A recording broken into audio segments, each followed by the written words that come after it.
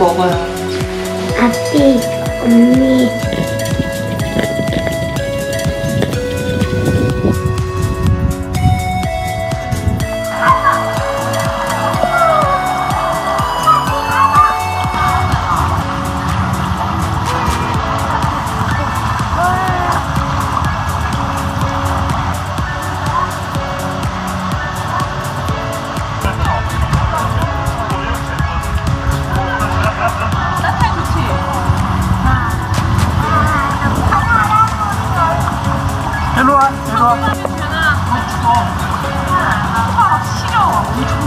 원래 얼굴은 추운 거야. 이렇게 추우면 얼굴 이렇게 물 뿌려 해서. 그렇지, 따뜻하잖아. 어때요?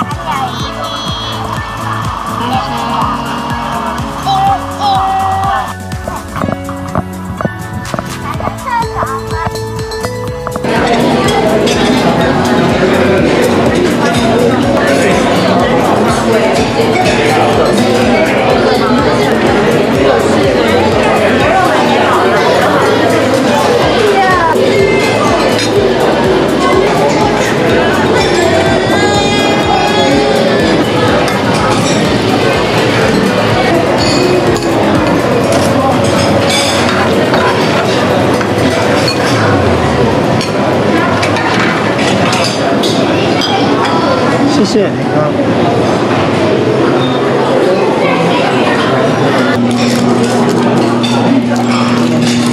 아니 못 들었어? 몰라서 가죠.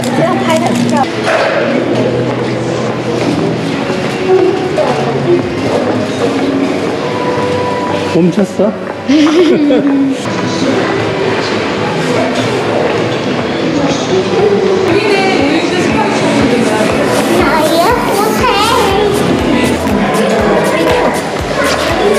도망가.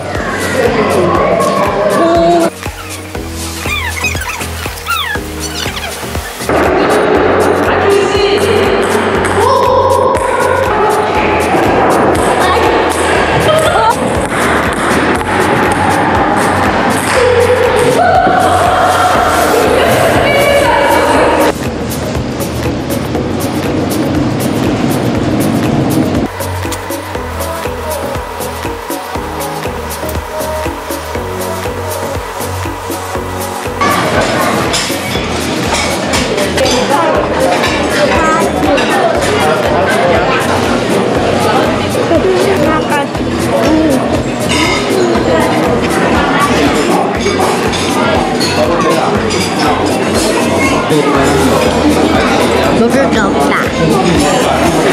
햄만 먹고 있다. 아소콜라. 언제 나타났어? 이렇게요. 이거 뭐야? 한 재미에.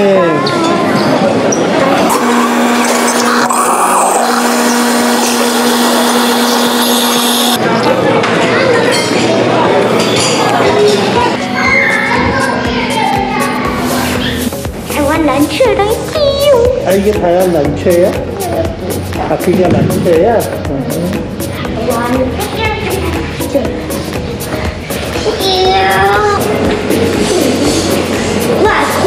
이게 뭐예요? 란초예요.台湾 란초.台湾란초. 와, 되게 예쁘다. 나중에 실제로 보고 싶다.台湾란초. 먹겠다. 아.